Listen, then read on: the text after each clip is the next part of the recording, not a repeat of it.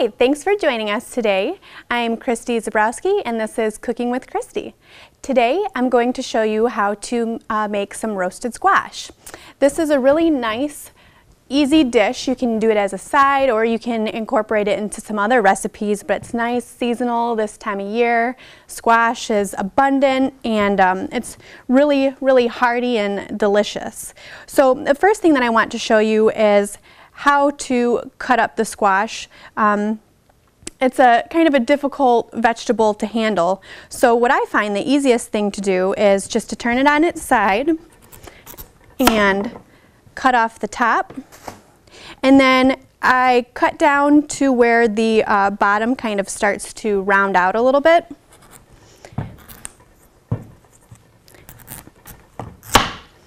And then I'll set that aside.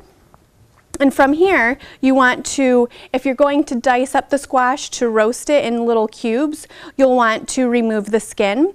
Or if you want to skip that step, you can always just cut it down the center and then roast it with the flesh side down. But I'm going to show you how to easily remove the exterior.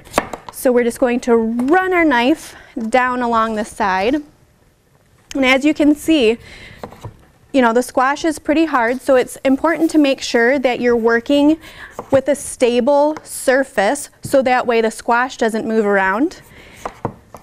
So that's why I like to cut off both the top and the bottom before I do this to create that nice even surface. So then we're just cutting down along the side, and there you go. You have all of that exterior skin removed. Now from here you could slice it up into discs, or if you wanted to cube it, just cut down the center.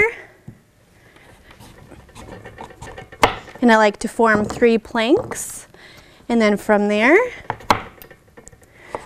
you can cut it into nice cubes. And we'll toss these aside. Now you could do this with any kind of squash really, and I'm just choosing to use butternut squash.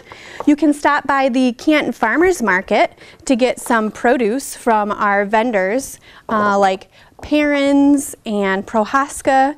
They're both local, and you can speak with them about how they grow their produce so that way you can have a little bit more knowledge of the food that you're eating and how it's been produced. So from here, I'm just going to put it on this sheet tray that I have lined with a Silpat.